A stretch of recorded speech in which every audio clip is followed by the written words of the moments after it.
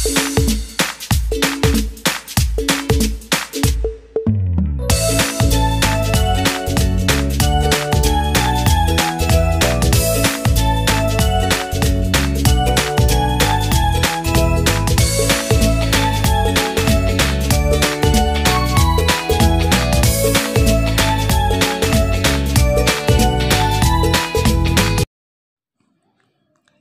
my kids. Good morning. Keep spirits all the time and stay healthy. I'm happy we can meet again in our science subject. Alright, my kids, this is the last our material in Unit 1 about light and dark. So today we are going to learn about shadow. What is shadow and how are shadows formed? Apa itu bayangan dan bagaimana bayangan itu terbentuk? Oke, let's learn further. Mari kita pelajari lebih jauh. A shadow is formed when an object blocks the light. Katanya sebuah bayangan terbentuk ketika sebuah benda menghalangi cahaya. For example, when the trees block the sun's light. Ketika pohon menghalangi cahaya matahari. You can see in your science book, page 14. Kamu buka buku sainsmu di halaman 14. Nah, you can see there's a picture that is a tree. Itu adalah sebuah pohon. So, the light from the sun cannot shine through the tree. Cahaya dari matahari tidak bisa bersinar melewati pohon. Sehingga apa sayang? That's good. So, when it blocks the light from the sun, the shadow is formed. Ketika pohon itu menghalangi cahaya dari matahari, maka bayangan itu akan terbentuk. Can you see the shadows of the tree? Yes, good job. So, the shadows cannot be formed when there is no light. Jadi bayangan tidak bisa terbentuk ketika tidak ada cahaya matahari. Nah, the dark shapes is called shadows.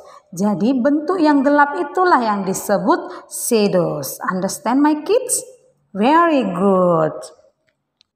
So, let's see again in your book. I will read. Can you see the dark areas on the grass in front of these trees? Bisakah kamu melihat area yang gelap di rumput di depan pohon-pohon ini? Yes, very good. That's shadow. Iya, itu adalah bayangan. How are they formed? Bagaimana mereka terbentuk? Tadi si teacher sudah jelaskan kan? The light from the sun cannot shine through the tree. Cahaya dari matahari tidak bisa bersinar melalui pohon. Sehingga when it blocks the light from the sun, the shadow is formed.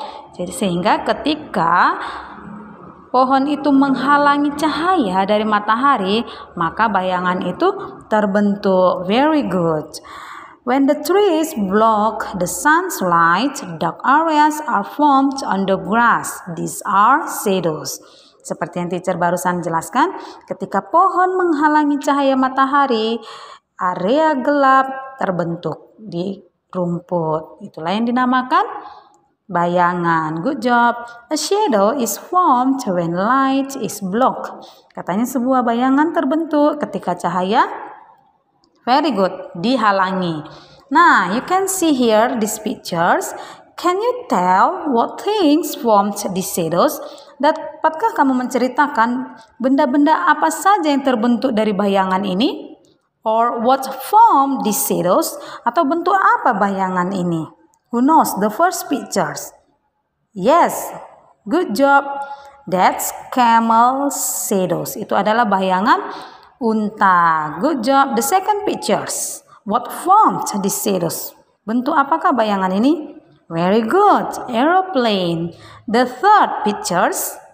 Yes, bicycle. Very good. Okay, now you can see here to the next page, page 15. Aisyah and Tom want to find out more about shadows. Katanya si Aisyah dan si Tom ingin mencari tahu tentang bayangan. Tom blocks the light from a torch or flashlight with his hand. Tom menghalangi cahaya dari senter dengan tangannya. Pertanyaan pertama, does the shadow of Tom's hands have any color? Apakah bayangan tangan si Tom memiliki warna? No. Jadi what color is Tom's hand? Very good. It is black. The next questions. Does it have the same shape and size as Tom's hands? Apakah katanya tangannya si Tom memiliki bentuk dan ukuran yang sama seperti tangannya si Tom? Yes, very good. The shadow has the same shape as Tom's hand. Good job. Next, Aisyah wants to form a shadow of Tom's hands on the floor. Aisyah katanya ingin membentuk bayangan tangan si Tom di lantai. How should she shine the flashlight? Bagaimana dia akan menyinari dengan senter? Or pertanyaannya, where should Aisyah shine the flashlight so that the shadow of Tom's hand is on the floor? Bagaimana seharusnya Aisyah lakukan untuk menyinarkan senternya sehingga bayangan tangan si Tom itu terbentuk di lantai? Yes, very good. Aisyah should shine the flashlights above Tom's hands. Jawabannya adalah Aisyah harus menyinarkan senternya di atas tangan Tom. Very good.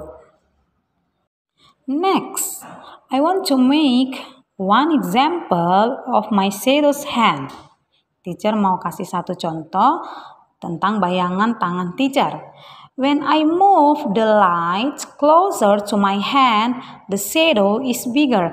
Ketika teacher memindahkan cahaya lebih dekat kepada tangan teacher, maka bayangannya lebih besar.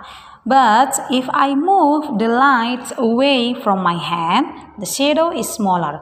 Tapi ketika teacher memindahkan cahaya jauh dari tangan teacher, maka bayangannya akan lebih kecil. So you can try again at your home. How is your shadow's hand formed? Bagaimana bentuk bayangan tangan anak-anak teacher? Boleh dicoba di rumah ya, seperti teacher. Nah, you can move the light closer to your hand. Kamu boleh pindahkan cahaya dekat dengan tanganmu. Bagaimana bayangannya? How is the shadow form? Bagaimana bentuk bayangannya sayang? Bigger or smaller? Okay, you can try it. Okay, and if you move the light away from your hands, how is the shadow form? Bagaimana bentuk bayangannya? Smaller or bigger? Okay, let's try it at home, kids. Alright, let's continue again to see your book in page 15. The next questions. Can you make shadows of different shapes and size with your hands? Bisakah kamu membuat bayangan dari bentuk dan ukuran yang berbeda dengan tangan kamu? For example, you make the shadow of birds. Kamu membuat bayangan burung. You make the shadow of rabbit. Kamu boleh buat bayangan kelinci. You can make the shadow of dog. Kamu boleh membuat bayangan anjing.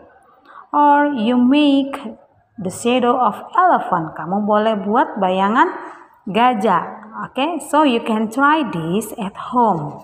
Okay, next you can see again into the next page, in page 16. Try this, cobalah ini katanya. So this is your homework experiment. Ini adalah praktek kamu di rumah.